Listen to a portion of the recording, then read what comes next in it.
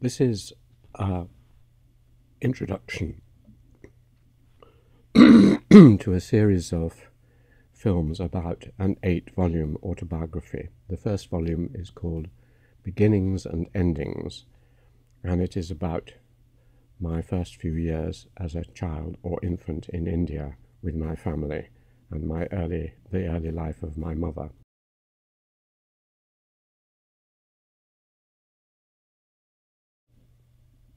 The film is set in India from Assam up on the right-hand side, up to Agra in the north, and down to the south of India, as my family wandered around through the war years. My father and mother often separated in the Second World War.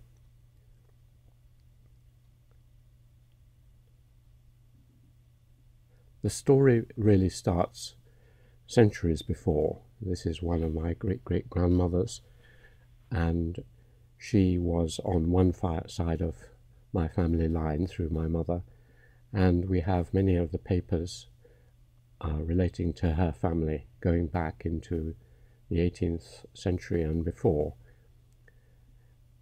Another branch of the family, the Jones family, were lawyers, or he was a lawyer, in the West Coast, and Sarah Harrison, my wife, has produced a volume of his letters and other papers, which has been published, John Jones. And so my family could be examined going back generations, even going back as far as my great-grandparents takes us to interesting times.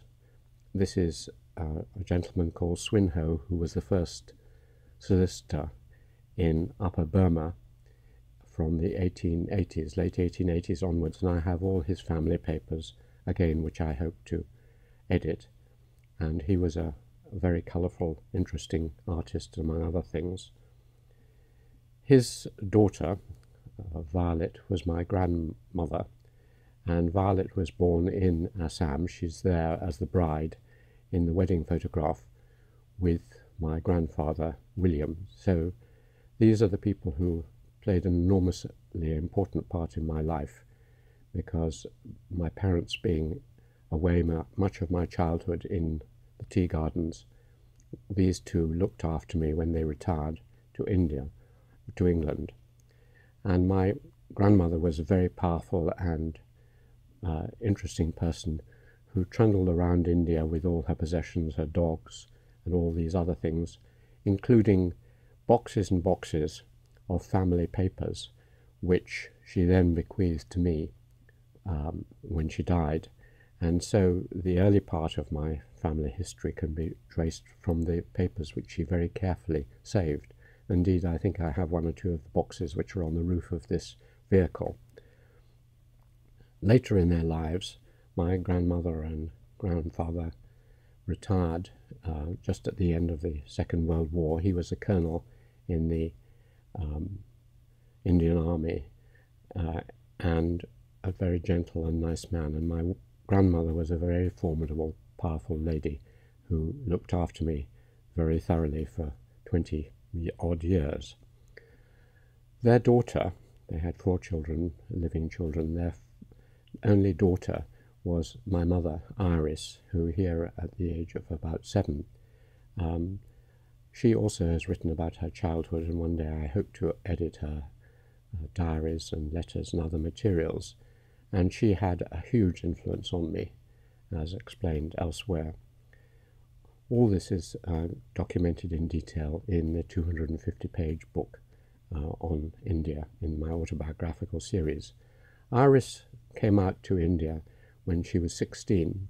Here she is on the boat with the dogs at the age of 16, fleeing from the imminent war, and also in my grandmother's eyes, heading towards, hopefully, a very good marriage with a rich young man, handsome young man in India.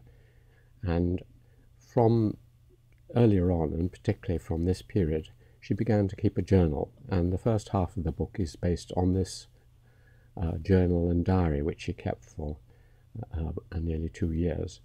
And it is a very honest and interesting account, especially as Sarah, my wife, has footnoted it in detail, so you can see exactly the sort of people she was meeting in the society of North India in the early years from 1939 to 1941.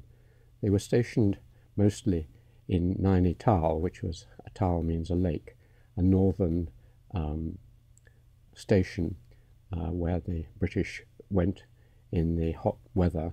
The army went up there, and so there's a good deal in the diary about sailing on this lake and various amorous adventures, and it gives a very interesting insight into life on the edge of the British Empire at that period. My mother was active in many ways. She went riding with her father, as you see her here, and she explored the countryside, and she was a very gifted observer and quite humorous. So it gives a good idea of the last days of the British Raj, which is what is happening. Just these are the last 6 years of the British Raj. Her, 2 of her brothers came out to fight in the war in the Gurkhas, and this is her oldest brother, Billy, who came out, and from time to time he would come on leave to see the family up in the hills. And his younger brother, Richard, was in the Chindits and in the Gurkhas as well. So many of the family, including my father, were fighting in the British Army. What strikes one about this diary is that it seems very mature in many ways, and yet this is a very young girl, 16, 17-year-old girl, who you look into her soul as she keeps this private journal and diary and waits, and has many affairs, and waits for the right man to turn up, and many of them fail and nothing is happening. And then one enchanted evening, as she more or less puts it in her journal, along came a very handsome young soldier, Donald Macfarlane, my father, and within 6 months they were married. And the main part of the account is based on their relationship. I'm a peripheral figure in this first volume of my autobiography. My father had come out from England to a tea estate in 1936. He was a very good sportsman. On the right you can see him here with his playing instruments for polo, and the polo team he played for. He was also played for Scotland International. He was a very handsome, very nice, very energetic, intelligent man who spent his life as a tea planter after the war. They got married when my mother was only 18 and my father about 23, and here with the Guard of Honour they're coming out of the church where they married. It was a deeply romantic relationship, and the marriage was highly successful and lasted until my father suddenly died at the age of 60. The wedding photograph, inevitable wedding photograph itself, shows my mother and father in the middle, my grandfather to the left, grandmother to the right, an army general to the right, my godmother on the top row, second from right, and my uncle Billy top right. So this set off auspiciously, but very soon they began to be separated, because my father was already a member of the army, and later he helped to form 2 battalions of the Assam Regiment. Here he is right in the middle at the end of the war, 1944, with the people he had been serving with, frustratingly in the south of India, but very separated from my mother. So through most of the war, from 1942 anyway onwards, they were almost always separated, and it was only their letters which kept them united. And there are these wonderful set of letters. This is my mother's letter: "Listen, darling, you must postpone," and so on. And she wrote wonderful letters to my father about her life, about me, about their deep love for each other. And it's this unique correspondence between two people for a year or year and a half before it peters out that is the heart of the second part of the book. My father himself wrote back, slightly less frequently, and wasn't as good a letter writer, but his letters are very moving and deeply in love. It's about the joining of two souls who both felt they had had troubled upbringings, and express this in intimate and deep letters to each other, which are all in the book. There were other sources. For example, they kept what's known as a baby's book, which charted my development. So this is part of one page which shows exactly what I'm being fed month by month: porridge and egg, lunch, fish, liver, meat, etc. And there are lots of other letters and fragments which go into the book. Anyway, they married, my mother became pregnant, and I was born on the 20th of December 1941, the day that the Japanese invaded many parts of Southeast Asia. So this was the real incursion of the Japanese, and war swept towards us. But here I am very early in my life with my father and mother, and little knowing the kind of desperate situation into which I was being born, just on the edge. We were now in Shillong, on the edge of the Burma hills, and occasionally I would be with my father, who is here invisibly throwing me in the air, and I saw him intermittently through the war, because in the first 9 months he wasn't too far away. He was in Shillong and so on, and he used to come home on leave, and my mother used to spend time with him in Shillong, and they led some sort of family life together. My grandmother, Robert, my youngest uncle, on the left in glasses, and me a few months old with my father present. So I saw something of my father, but for the last 2 years of the war I hardly saw him at all. And then when I came back to England, I saw much less of him, because he was mainly working on the tea garden. My mother was a very devoted and loving mother. She was young, she was only 19, and of course she had ayahs and helpers to look after me, but she also took motherhood extremely seriously and gave me a huge amount of love and affection, which, although of course I can't remember it, determined much of my life during these years.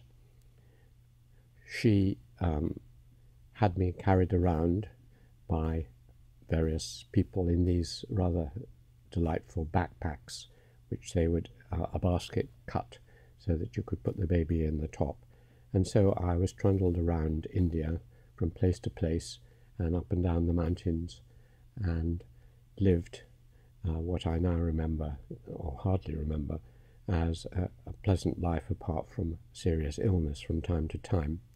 The family would reunite at times, and around my first birthday we reunited. My grandfather on the left, Richard next, then Robert in the front, who later became a member of Parliament and a distinguished historian, my grandmother Billy, and my mother and myself. And so we met at a hotel and celebrated Christmas and my first birthday there. And as I mentioned, from time to time my father would come home, and he was an adoring father. His letters to my mother show his deep concern for me, and how he missed me and treasured our relationship, and tried to relive what he considered to be his unhappy childhood coming home from Mexico and Texas when he was a child, through my happiness.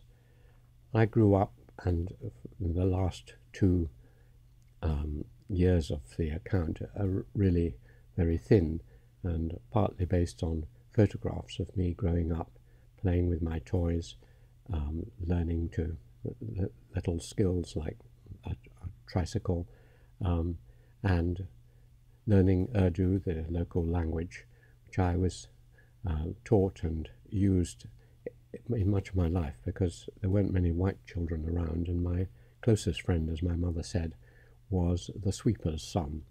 Yeah, the sweeper's son with a little chick in his hand.